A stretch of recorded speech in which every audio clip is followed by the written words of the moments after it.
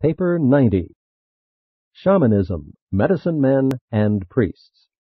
The evolution of religious observances progressed from placation, avoidance, exorcism, coercion, conciliation, and propitiation to sacrifice, atonement, and redemption. The technique of religious ritual passed from the forms of the primitive cult through fetishes to magic and miracles, and as ritual became more complex in response to man's increasingly complex concept of the supermaterial realms, it was inevitably dominated by medicine men, shamans, and priests. In the advancing concepts of primitive man, the spirit world was eventually regarded as being unresponsive to the ordinary mortal. Only the exceptional among humans could catch the ear of the gods. Only the extraordinary man or woman would be heard by the spirits. Religion thus enters upon a new phase, a stage wherein it gradually becomes second-handed. Always does a medicine man, a shaman, or a priest intervene between the religionist and the object of worship. And today most Urantia systems of organized religious belief are passing through this level of evolutionary development.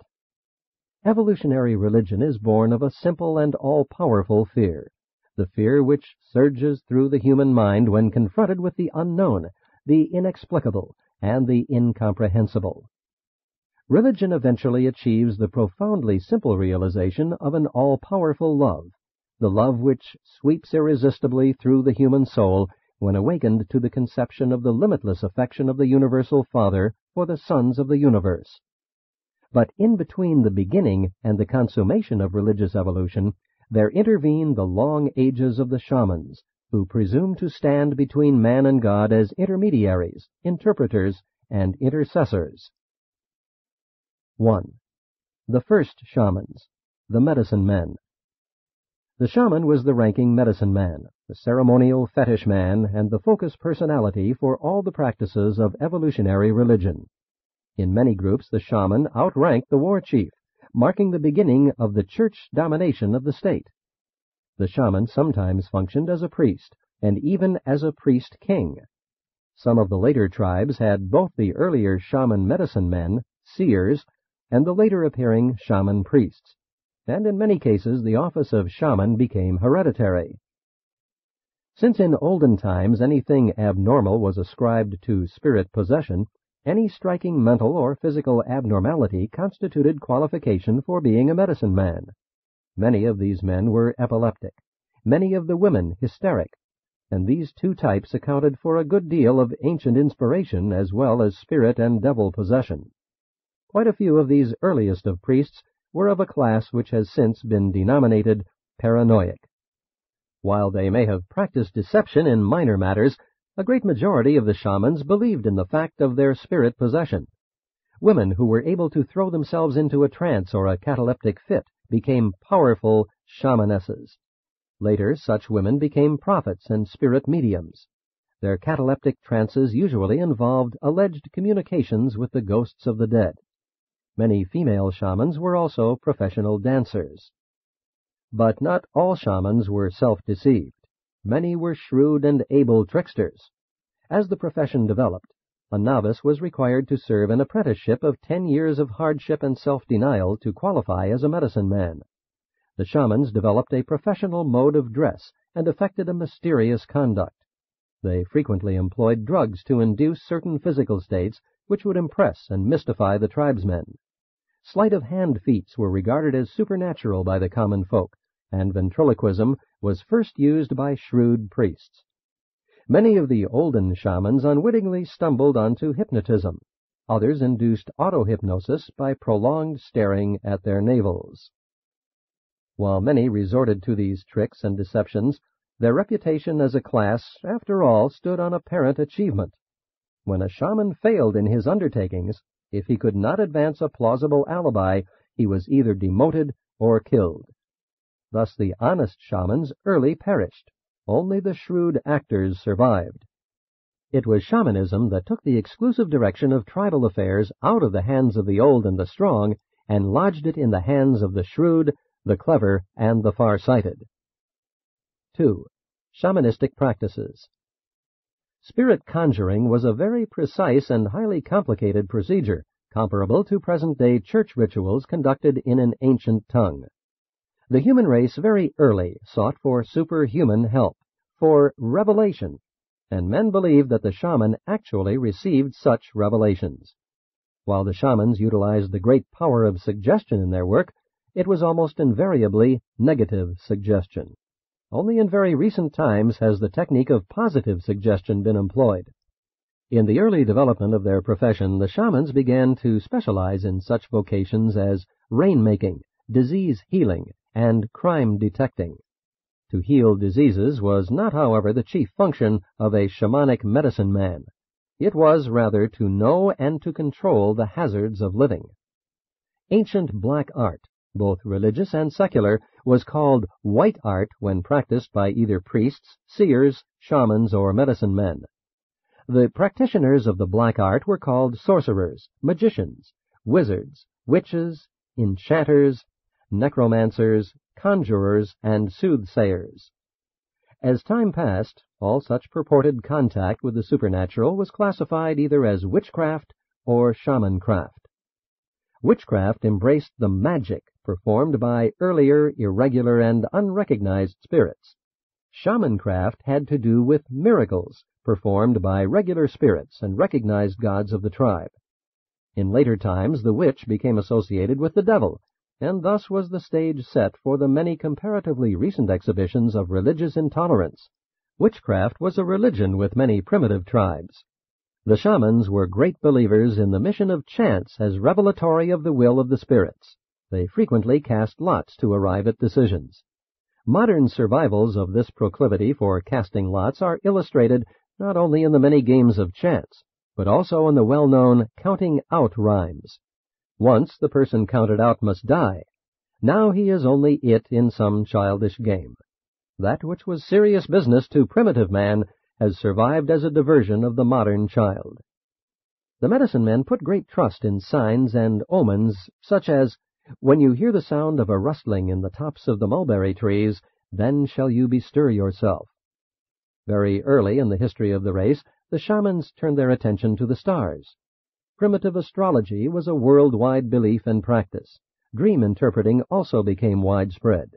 All this was soon followed by the appearance of those temperamental shamanesses who professed to be able to communicate with the spirits of the dead. Though of ancient origin, the rainmakers, or weather shamans, have persisted right on down through the ages. A severe drought meant death to the early agriculturists. Weather control was the object of much ancient magic. Civilized man still makes the weather the common topic of conversation.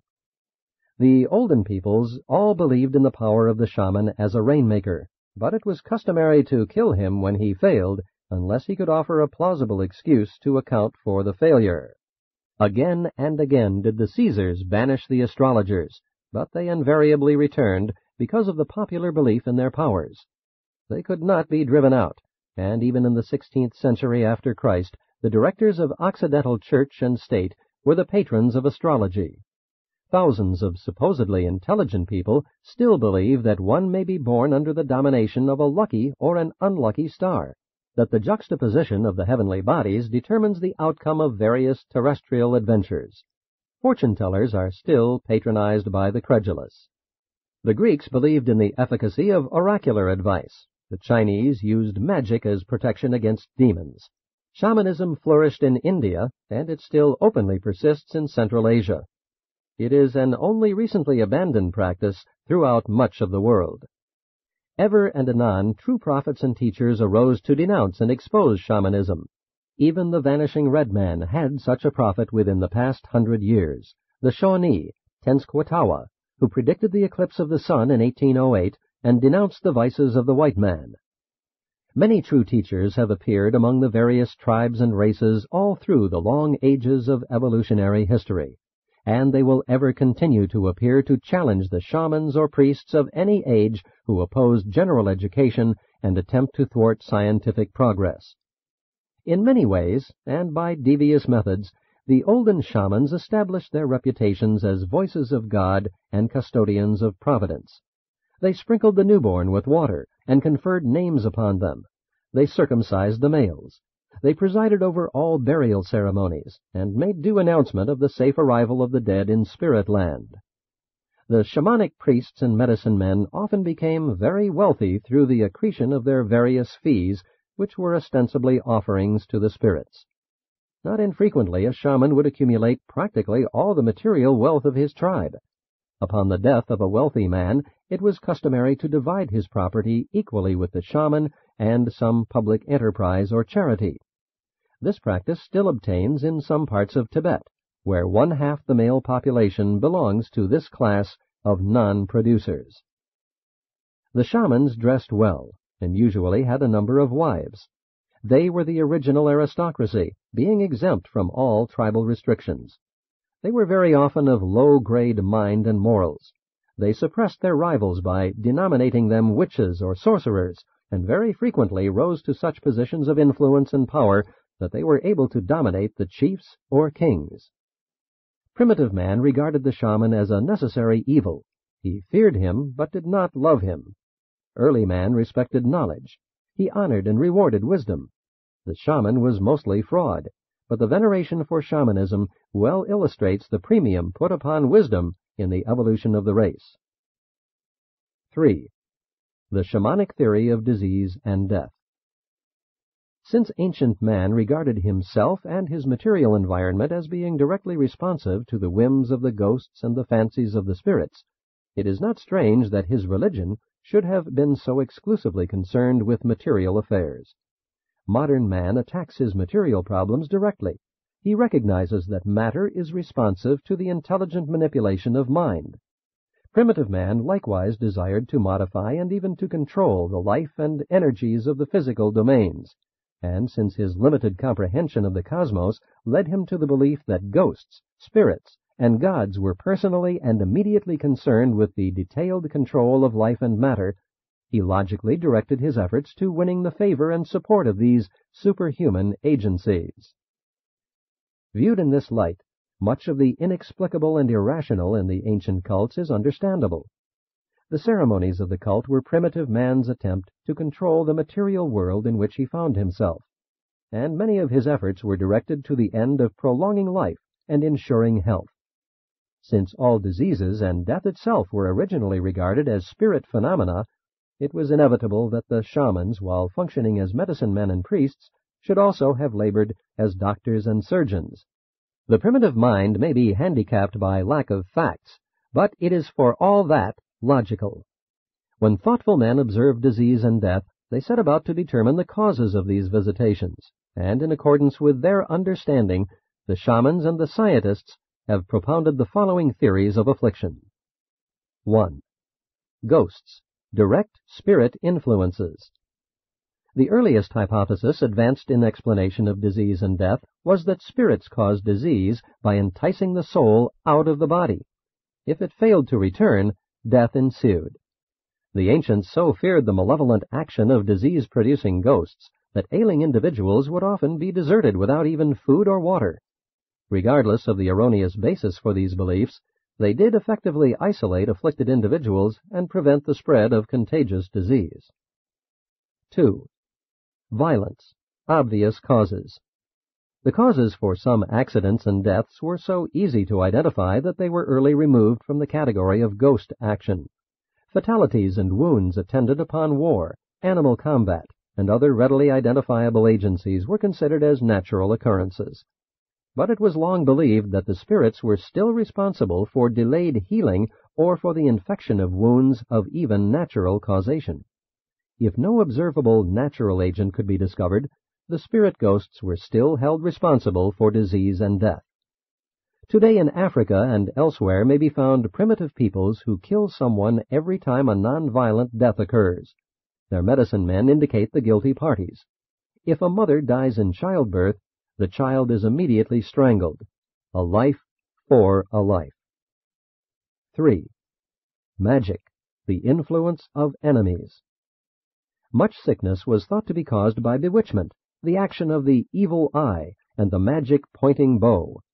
At one time it was really dangerous to point a finger at anyone. It is still regarded as ill-mannered to point. In cases of obscure disease and death, the ancients would hold a formal inquest, dissect the body, and settle upon some finding as the cause of death. Otherwise, the death would be laid to witchcraft, thus necessitating the execution of the witch responsible therefor. These ancient coroners' inquests saved many a supposed witch's life. Among some it was believed that a tribesman could die as a result of his own witchcraft, in which event no one was accused. 4. Sin. Punishment for taboo violation. In comparatively recent times, it has been believed that sickness is a punishment for sin, personal or racial. Among peoples traversing this level of evolution, the prevailing theory is that one cannot be afflicted unless one has violated a taboo. To regard sickness and suffering as arrows of the Almighty within them is typical of such beliefs. The Chinese and Mesopotamians long regarded disease as the result of the action of evil demons, although the Chaldeans also looked upon the stars as the cause of suffering. This theory of disease as a consequence of divine wrath is still prevalent among many reputedly civilized groups of Urantians. 5. Natural causation. Mankind has been very slow to learn the material secrets of the interrelationship of cause and effect in the physical domains of energy, matter, and life. The ancient Greeks, having preserved the traditions of Adamson's teachings, were among the first to recognize that all disease is the result of natural causes. Slowly and certainly the unfolding of a scientific era is destroying man's age-old theories of sickness and death. Fever was one of the first human ailments to be removed from the category of supernatural disorders, and progressively the era of science has broken the fetters of ignorance which so long imprisoned the human mind. An understanding of old age and contagion is gradually obliterating man's fear of ghosts, spirits, and gods as the personal perpetrators of human misery and mortal suffering. Evolution unerringly achieves its end. It imbues man with that superstitious fear of the unknown and dread of the unseen, which is the scaffolding for the God concept. And having witnessed the birth of an advanced comprehension of deity through the coordinate action of revelation, this same technique of evolution then unerringly sets in motion those forces of thought which will inexorably obliterate the scaffolding which has served its purpose. 4. Medicine under the shamans. The entire life of ancient men was prophylactic. Their religion was in no small measure a technique for disease prevention, and regardless of the error in their theories, they were wholehearted in putting them into effect. They had unbounded faith in their methods of treatment, and that in itself is a powerful remedy. The faith required to get well under the foolish ministrations of one of these ancient shamans was, after all, not materially different from that which is required to experience healing at the hands of some of his later-day successors who engage in the non-scientific treatment of disease. The more primitive tribes greatly feared the sick, and for long ages they were carefully avoided, shamefully neglected. It was a great advance in humanitarianism when the evolution of shamancraft produced priests and medicine men who consented to treat disease. Then it became customary for the entire clan to crowd into the sick room to assist the shaman in howling the disease ghosts away. It was not uncommon for a woman to be the diagnosing shaman, while a man would administer treatment. The usual method of diagnosing disease was to examine the entrails of an animal. Disease was treated by chanting, howling, laying on of hands, breathing on the patient, and many other techniques. In later times, the resort to temple sleep, during which healing supposedly took place, became widespread. The medicine men eventually essayed actual surgery in connection with temple slumber. Among the first operations was that of tree-fining the skull to allow a headache spirit to escape. The shamans learned to treat fractures and dislocations, to open boils and abscesses. The shamanesses became adept at midwifery. It was a common method of treatment to rub something magical on an infected or blemished spot on the body, throw the charm away, and supposedly experience a cure. If anyone should chance to pick up the discarded charm, it was believed he would immediately acquire the infection or blemish. It was a long time before herbs and other real medicines were introduced. Massage was developed in connection with incantation, rubbing the spirit out of the body, and was preceded by efforts to rub medicine in, even as moderns attempt to rub liniments in. Cupping and sucking the affected parts, together with bloodletting, were thought to be of value in getting rid of a disease-producing spirit. Since water was a potent fetish, it was utilized in the treatment of many ailments. For long it was believed that the spirit causing the sickness could be eliminated by sweating. Vapor baths were highly regarded.